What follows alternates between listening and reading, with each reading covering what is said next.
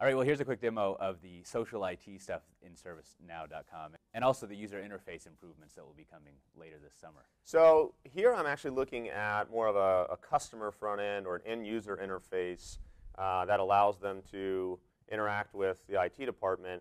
And from here, a pretty familiar type of scenario, I can simply chat with the help desk. So if I have an issue, I can tell them, hey, SAP looks like it's down. Right? We'll get a response back from the system automatically with a, thanks for submitting. You're currently this position in a queue, and it's going to take about this long to get to you. That's all dynamically calculated. On the other side of the fence, a technician would be monitoring their chat desktop.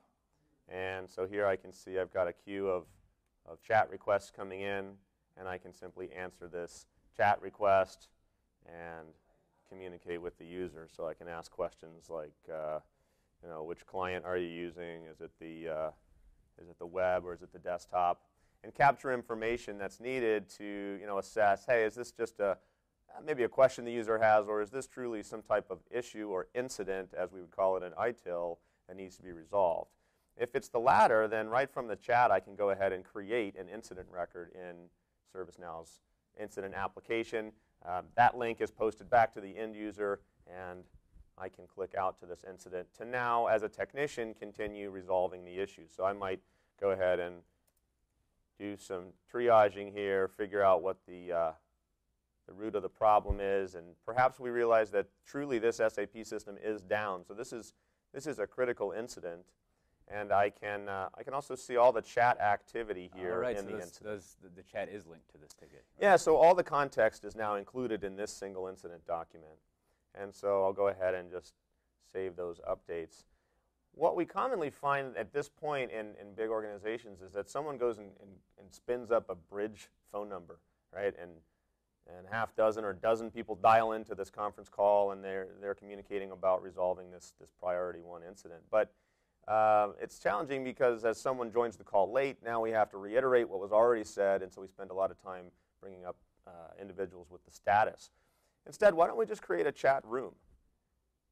So right from the context of the incident, I can create a new room. I can automatically invite people that are perhaps from the group I've assigned to resolve the issue, or select individuals out of the user list and create this room. They'll get emails inviting them to the room, or I can just post them this URL. And then the room here will allow us to all join into a cohesive conversation. I can scroll up, scroll down as updates are made to the resolution of the incident. And this is all, you're full screen mode here, but this is all in a web browser essentially, right? Yeah, we are entirely browser capable. We're agnostic to, I'm using Chrome on a Mac. We don't care what browser you use. There's no plugins or any kind of controls that needs to be brought in. I think everybody gets chat. It's a natural progression for the help desk and the service desk to have this capability at their fingertips. Another application here that is very social in nature is this concept of what we call live feed. And this is very much lifted from a Facebook type of interface, from Twitter types of Twitter falls for information. And so here you can see, in fact, some folks we just finished up the keynote, as you said. Some folks took some pictures of that keynote as it was occurring. So very collaborative. Someone might take a picture of the SAP servers that's down.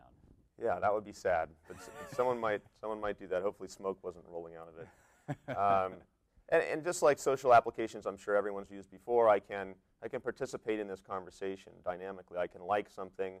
I can tag it so that I can quickly search for information later. I can obviously reply to the post here.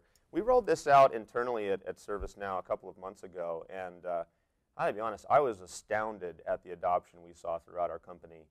We're still a small company today, but growing extremely fast.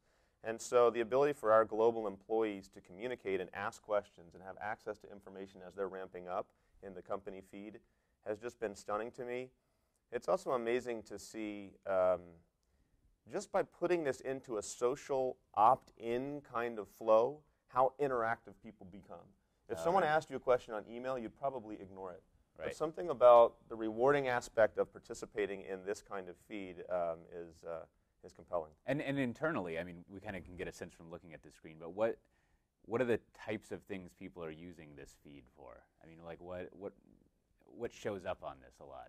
Well, I think that's going to be interesting to see over time. You know, I see sort of two divides. There are some organizations like ours where we're truly using this as a corporate collaboration tool. So there are systems like Yammer, for example. It's very much a Facebook within the corporate firewall, and I think we would be a great solution in that space.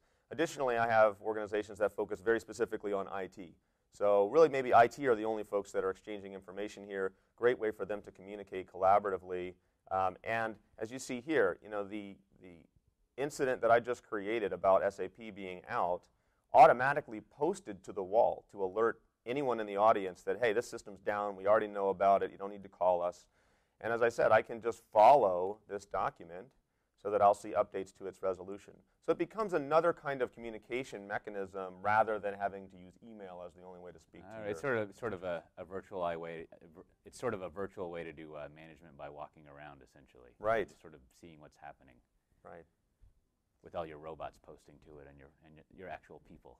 Yeah, any type of document can post. So you know, if a business service, for example, was going to be upgraded or had a planned outage, I can have that post to the wall as well.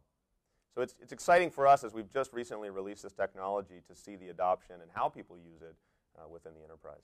And then just lastly, I would focus maybe a little bit on the UI enhancements that we've been making. So you know, here's an example of, bring the menu back out.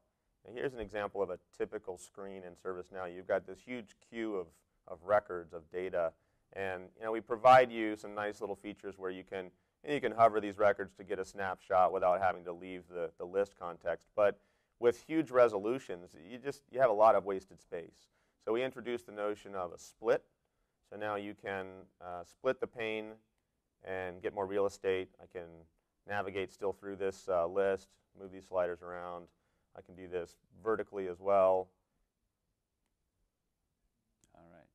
And then, again, it's all about real estate. You can collapse the header. We had this navigator out here previously, and as I mentioned, you know, this thing just starts to get a bit unwieldy as you get more and more links.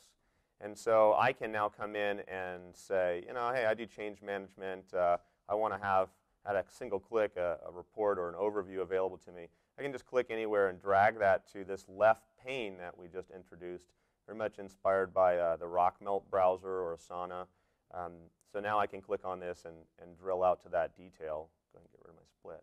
Yeah, you can like save your setup, if you will. Yeah, and you come to look at. Virtually anything can be dragged out to this pane, including filters and reports. Live feed's a great example.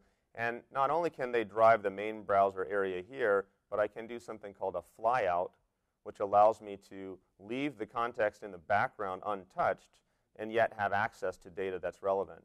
For example, if I'm very frequently working on that critical incident, I can just fly that out, make updates to it, click off of it, and continue doing the rest of my work. You've somehow managed to create nice-looking dashboards without saying the word dashboard. Yeah, right.